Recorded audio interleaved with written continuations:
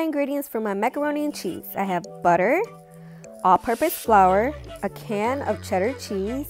I have some smoked Gouda, 2 packs of the elbow macaroni, and I have sharp cheddar cheese, medium cheddar cheese, mild cheddar and Monterey Jack, and you're gonna need eggs. You're also gonna need some Lorry seasoning salt and some regular salt. Here I have some hot boiling water. Now that my water is boiling, I'm gonna put my noodles in the water and cook it.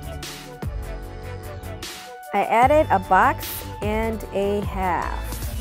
See, only half. You want to add some salt to your water. Noodles need a lot of salt.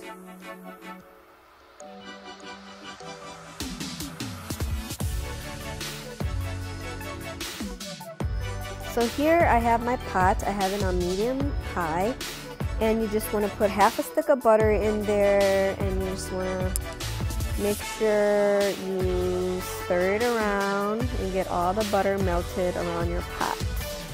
So just want to keep stirring it until it melts. So you just want to keep stirring your butter around until it melts, and once it's finally melted, you want to add 1/4 cup of flour into your butter. And what this flour is going to do is going to make a roux. And the roux is kind of like a thickening agent to your macaroni and cheese. And then you just want to keep stirring it and get it all incorporated so that it's nice and thick and all the flour is melted into the butter.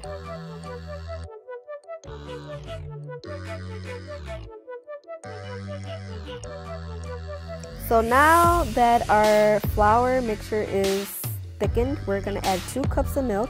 And we're gonna keep stirring this for probably about 3 to 4 minutes.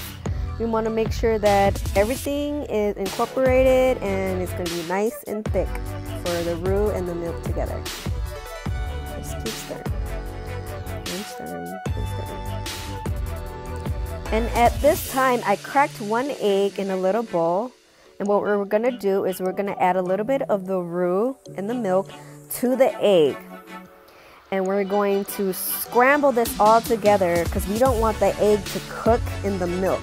So by me adding this milk to the egg, it's kind of getting the egg warm so it doesn't like cook. I don't know if that makes sense. But just keep stirring it until it becomes like a consistency, and then you throw it back into the pot. And then once you throw it back into the pot, you want to stir it all together so that it doesn't cook, and it just like blends right into the pot. And that's exactly what you want to do, is just keep mixing it and mixing and mixing. So here's where we add all the delicious cheese. And here I have 1 can of cheddar cheese.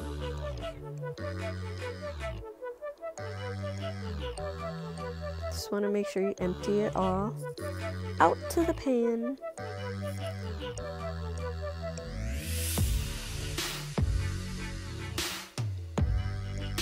And then here I'm going to be pouring out the whole bag of the shredded cheese.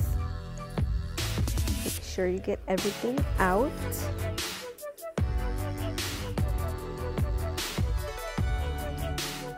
Then I'm adding another bag of cheese, emptying it all out. And you want to stir everything together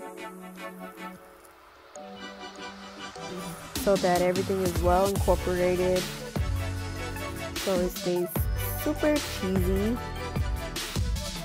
When you grate the black cheese, it melts a lot better than the shredded cheese. And then here's my Gouda cheese. Smoked Gouda cheese is the bomb. It's going to bring so much flavor to the macaroni and cheese. If you've never had Gouda in your macaroni and cheese, y'all missing out. Just make sure you stir it, because at this point it's like thick. It's real thick. And then I'm probably going to add, I'm going to add about another bag of cheese. Then you just want to make sure you stir it all around and get it nice and smooth.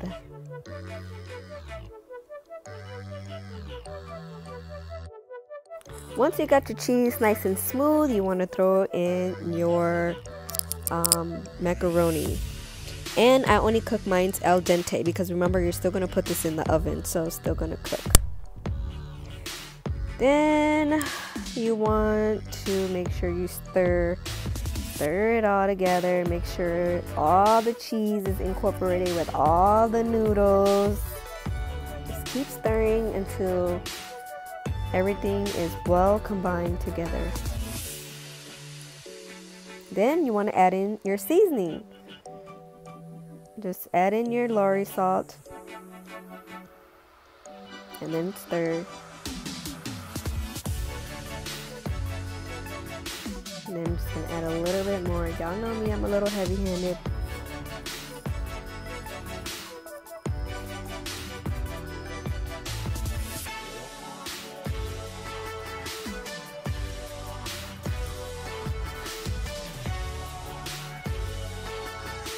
Then I'm just going to taste it. Yep, and it's popping. Just a little bit more.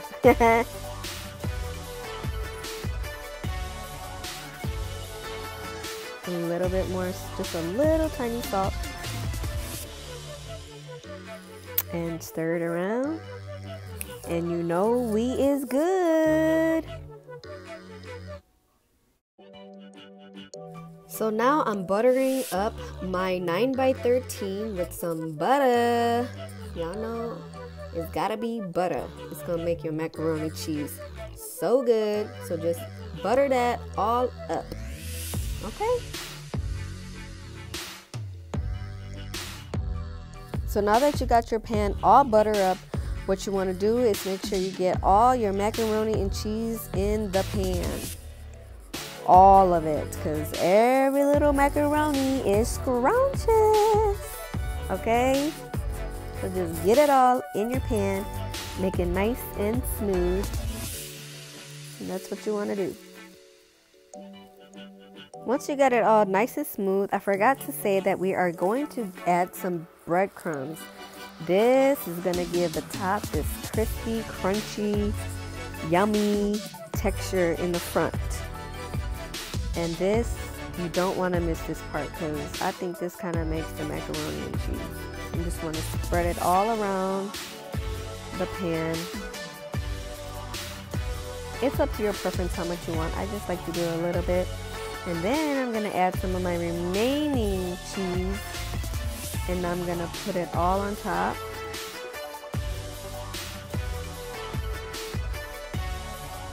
Spread it all out.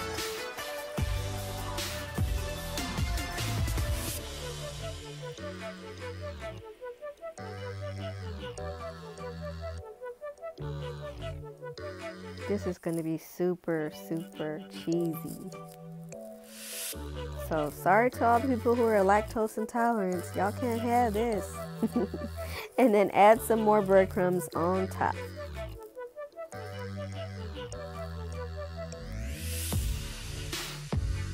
So you're going to want to preheat your oven to 350 degrees and you want to pop it in there until it is nice and golden. You see that? Ooh, it's all bubbly and cheesy, scrumptious, and ready to eat. And here's the beautiful macaroni cheese. And here it is. I had made some butterfly shrimp in the oven. And I'm eating it with macaroni cheese. Look at this. The crispy on top and the creamy macaroni and cheese. Look at all of that. Yummy, cheesy macaroni and cheese. This is the bomb, y'all. The bomb. If you guys haven't already, please go like, share, and subscribe.